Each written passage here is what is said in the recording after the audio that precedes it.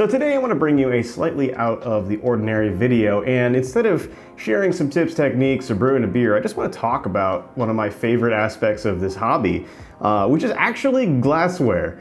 I am a massive glassware nerd and a little bit of a collector as well, so I have a ton of different glassware for, well, many different types of beer, but one of my favorite things about this whole thing is actually just traveling to different locations, picking up different glassware and, using it in stylistically appropriate beers. And today I wanted to go over why glassware actually matters and just kind of share my love of this particular part of the beer drinking and brewing hobby.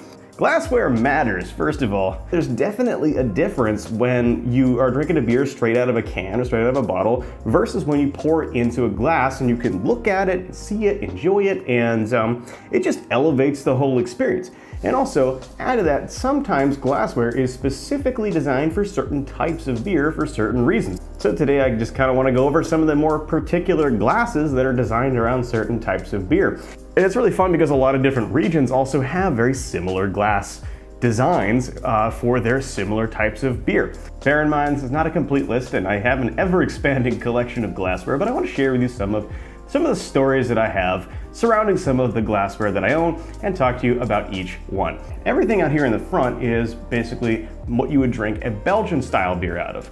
So this is here a wine glass, actually. It's technically a wine glass, but it is designed for beer and it's particularly designed for farmhouse beer because this is a Hill Farmstead branded glass.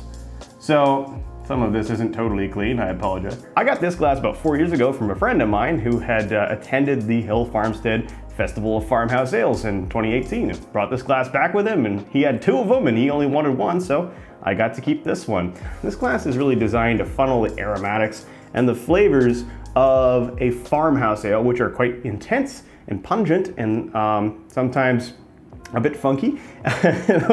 That funnels them directly into your nose as you take a sip.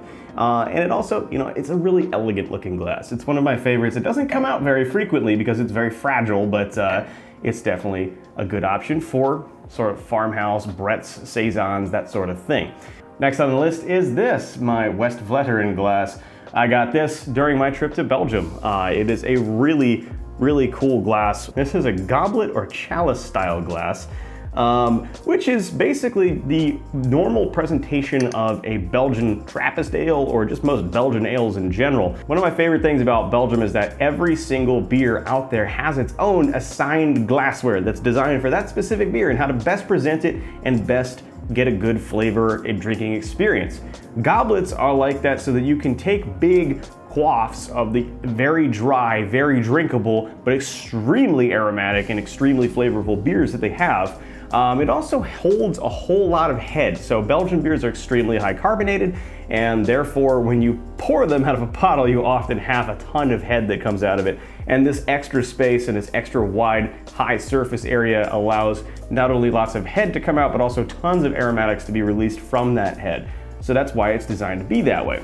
You'll see a couple different variations on that design, like this one here, but it's still kind of the same principle. A large bowl, basically. That being said, this is more of a rounded edge on it, which kind of traps in more aromatics, traps in more flavors. So this is good for different kinds of styles besides Trappist ales.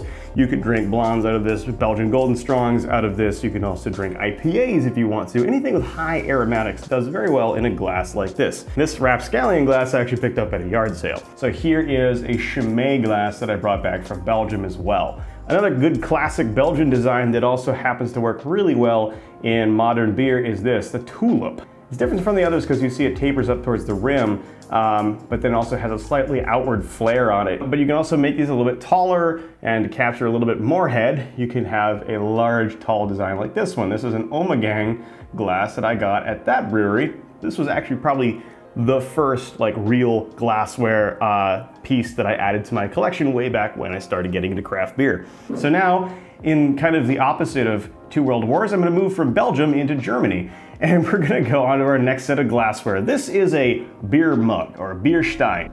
This is a dimpled stein, half-liter mug from Hofbrauhaus. I actually picked this up at a German beer bar at my college. It's a really interesting glass because The mug handle is designed to keep the beer cold. So instead of transferring heat from your hand into the beer, it's actually just gonna go into the handle, and it keeps your beer colder for longer. This is typically a beer glass you're gonna drink a lager out of because the dimpled character really plays with the light in so many cool ways. And when you have something like an amber colored Oktoberfest in this thing, it is a gorgeous way to drink your beer, and it's so much nicer than drinking it straight out of a bottle.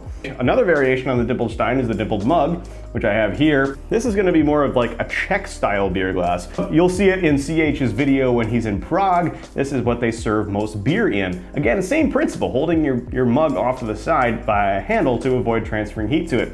Except this is much larger than half a liter. However, you'll also sometimes see this in British beer, oddly enough. And I think it's kind of got the same principle, although most British beer is actually served at a warmer temperature than lagers. However, again, it comes down to that way it plays with the light and just really makes for a really nice visual experience. And of course, anyone who's been to Germany probably has found the true classic beer steins. The enamel engraved kind of fancy ones. Sometimes they have flip top lids on them, sometimes they don't. This is actually a Budweiser beer stein. Sorry, but it got passed down to me from my grandfather, and that's why it's special to me. It's a pretty intricate engraving of Clydesdales on it. It's actually like almost, I think it's 1.5 liters. It's a huge amount of beer you can fit into this. Downside is you can't see your beer very well, but it's very highly insulated. It's all ceramic, so it actually does hold temperature pretty well. And again, it kind of keeps that beer nice and cold for a long time. And next up we have a Pilsner glass. This is a very long, slender, and thin glass, and it is designed so that you can see through the beer, the brilliantly clear Pilsner. It not only makes it appear even more pale in the glass, but also just highlights the bubbles rising from the bottom all the way to the top of this really long glass. It also allows you to see right through the beer, and I really find that I enjoy drinking Pilsners out of this. In a way, it does kind of funnel aromatics into your nose, but not as effectively as you might think. But it does make for an excellent presentation.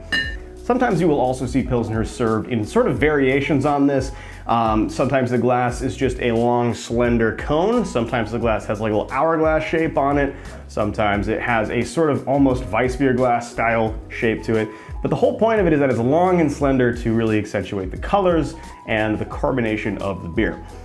Which kind of brings us on to the next one. This is a Weissbier glass. So this is a Weinsteffen Weissbier glass that I got from, again, the same German beer garden that was near my college. Really fun glass because, again, when it's empty, it really plays with the light nicely. These are pretty cool glasses. They're very distinctive shape. It's designed so that you can accommodate the massive amount of head and foam that you're gonna get from a German Weissbier. Again, it has a nice rounded lip on the edge so that you can funnel aromatics towards your face. It looks huge, but it's actually only half a liter.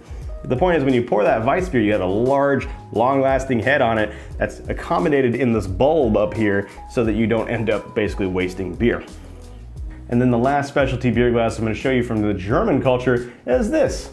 This is a Stange. This is a traditional Kölsch glass. You would be served something like this in Cologne. And I believe also if you are in Dusseldorf and you're ordering an alt beer, it will come in a very similar package. These are small glasses. They are very, very easy to drink from, and they usually only run about 200 milliliters. That's under 8 ounces of beer. It's a very small portion, but the whole point of a Kölsch is to enjoy it, consume it quickly. Again, this, similar to the Pilsner glass, is going to highlight the color of the beer. It's going to encourage the drinkability of the particular beer. The whole culture behind Kölsch is actually really interesting. I really do recommend watching the Anthony Bourdain Parts Unknown video on Cologne if you get a chance. It kind of explains that way better than I can, but there's a whole culture there surrounding Kölsch and that beer and that particular glassware.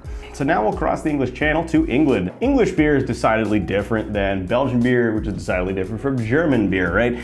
Most English beer is ale, although there are some lagers. And throughout a good part of their history, most of their ale has been on cask. There isn't all that much to talk about when it comes to glassware from England, but there are some specifics. Most beers are going to be served either in full pints or half pints. And there are two different kinds of glassware you're going to see most commonly. You're going to see the nonic pint, which is this guy, has that little bulge towards the top. and you're gonna see a rounded pint like this one. I actually ended up getting this Nonic pint from a local brewery near where I used to go to college. But I got this rounded pint most recently on my vacation to Scotland. Cairngorm Brewing in Aviemore, Scotland, highly recommend. Both of these pint glasses are really designed for like stackability in bars for the most part. The Nonic part allows you to actually stack it basically on top of another glass very easily. That little rounded bit on the edge of it actually serves to trap some carbonation there. It also serves as a really good marker of when to stop pouring so that your beer has foam that reaches the very edge of the glass. Especially when you're serving something like that's on nitro or on cask, it's actually a really cool presentation. There's really no difference between the two other than just the little lip on there for stackability and for capturing a little bit of carbonation, but they're both really actually very fun beer glasses to drink from. They're also extremely utilitarian. Now we're talking about one random glass I have here. This is considered a flute, almost like you'd get like a champagne flute, right? It is a long, tall, but overall curved glass, which functions very similarly to a Pilsner glass, except it feels a bit fancier. I got this as a wedding gift from a friend of ours that lives in Norway. And so big thank you to you, Annette, for that. I really appreciate having this in my collection. It's a really unique piece of glassware that it does a good job of highlighting lagers, but also its rounded nature makes it good for drinking aromatic and hoppy beers. So now we'll move on to more, I guess, American styles of glassware. You've all seen the regular shaker pint, straight-walled pint, straight-edge pint. So this was actually not originally designed as a beer glass. This was designed as a shaker glass that you would mix cocktails in. Sometimes you'll still see bartenders doing this. Put your ice in this glass, put a metal glass on the inside of it and shake your cocktail up. But nowadays we have like steel mixers for that sort of thing. Eventually somehow it ended up becoming like your standard beer glass. Not sure why. It's utilitarian, it gets the job done. There's really nothing special about it other than being really easy to put brands on. A few different variations on that though. There's a slightly more fancier looking one that kind of tapers up towards the top there. This is, I did not go to Mac Brewery in Tromsø as much as I wanted to. This is actually a gift from my brothers who went there several years ago. Definitely a place on the bucket list. And then lastly, we have what some consider to be the ultimate pint. It's a funny looking glass. I'll get it a little bit closer here for you. This is basically a glass that is designed to kind of do it all. It's not only very snackable, but it also has this little kind of concave section here that is designed to hold on to aromatics and hold on to carbonation to release them slowly over time. It also has this large bulb here in the middle to accommodate large levels of foam, but then that tapers up and then comes back out to, again, funnel aromatics. Dropzone Brewery is kind of a semi-local brewery that just opened up not too long ago, so I picked this up to support them. It's also a very unique kind of glass, so I guess it's a good thing to have in the collection. Of course, there's also variations like this one, which is these can-shaped glasses, which I don't think there's really any benefit to them. They tend to actually be really crappy to pour beer into because they foam really fast. If you're getting anything out of this video, it's that glassware is very subjective. You drink your beer out of what you want to drink it out of, but these are what the rest of the world kind of tends to gravitate towards for particular styles of beer. But the point of this video really is just kind of show off some of my favorite pieces of the glassware collection that I've assembled over the years. It also goes to show why I actually choose specific glassware for certain types of beer. For me, it's just a great way to experience the beer on a different level than just drinking it out of a can or a glass bottle. Plus, each of these has a little story attached to it, a little memory attached to it. That makes them special to me. So let me know in the comments, what's your favorite glassware? Do you care about this stuff at all on the level that I do? I suspect most people probably don't, but it's still fun. Let me know what you prefer to drink your beers out of. Is there anything I should look into adding to my collection? And if so, what do you highly recommend? Please don't forget to hit the like and subscribe buttons. If you want to support the channel, check out the merchandise store. You can pick this t-shirt up. Check out the Patreon, check out the Amazon store, check out the channel memberships, and if you feel inclined to, check out the super thanks button. It means a lot to me. I'm also available on Instagram and Facebook now as the Apartment Brewer, so see that for additional content as well. Thanks for being here, guys. It does mean a lot to me that you're watching all the way to the end, and I'll catch you guys in the next one. So, till then, cheers.